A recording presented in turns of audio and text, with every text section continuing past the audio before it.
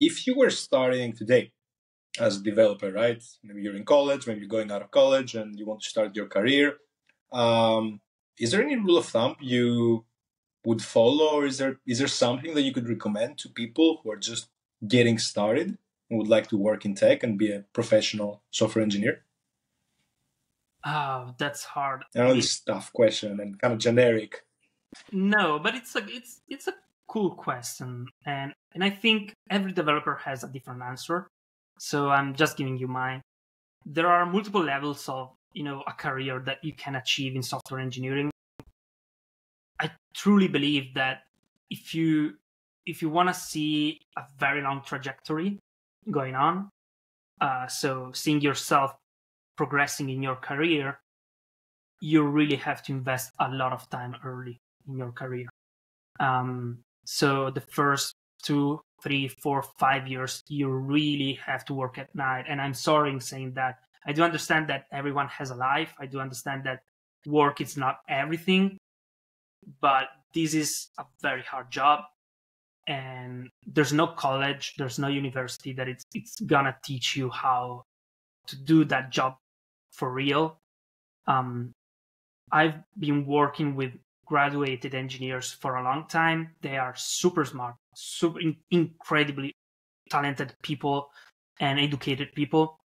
But I can't tell the difference, with self-taught developers that really spend their nights early on their careers trying to learn something more about programming. So with that being said, I'm not saying that college and university is useless, because it's not. Like, if I could go back, I would do college and university, but that's not for learning how to program. That's for knowing the unknowns that I'm facing today. Because my problem as a self-taught engineer, I couldn't go to college because I didn't have money, basically, and I needed to work. My problem is that I'm facing a lot of unknowns. Like, I didn't know that I had to learn this. I didn't know that I had to, go look into this other stuff. And I have this feeling that people that studied have a different approach. They have a method to follow whenever they face this kind of unknown. And they probably have a broader sense of the unknowns that they are going to face moving on a project, moving on a career, etc.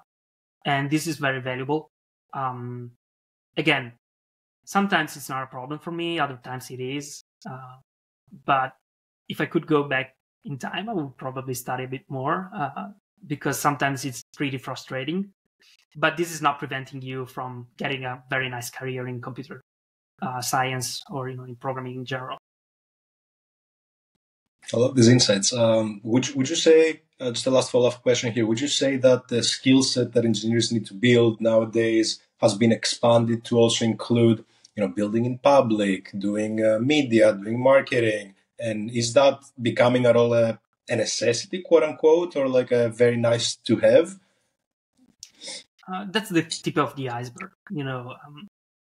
You see developers doing marketing, you see developers doing content and conferences and being influencers on Twitter. But again, this is the tip of the iceberg. This is like the 0.00001% of developers worldwide trying to express themselves. And they're doing this pretty well, if you ask me. But the vast majority of developers are not interested in having a career that goes, into content creation, or in building in public, in creating startups, or being, CTOs and managers of other developers, which is fine. Like that's totally cool. I think it's not necessary for everyone to get on Twitter and get 100,000 likes on every post. It's pretty useless if you don't care about that. It's a pretty useless metric. But I do also understand that sometimes having a good network, it's really helping you in your career. So what I would recommend is, I said previously, you should really study in your, during the night early your career, but during the day, just make some connections. So you only got 24 hours. Make sure to also, grow your networks and your connections, because this is what it's going to be life-changing for you, rather than your technical skills. Like, your technical skills are going to be just fine. You might not be the strongest in algorithms, but if you are a pretty good one in relationships, this is helping you a lot more.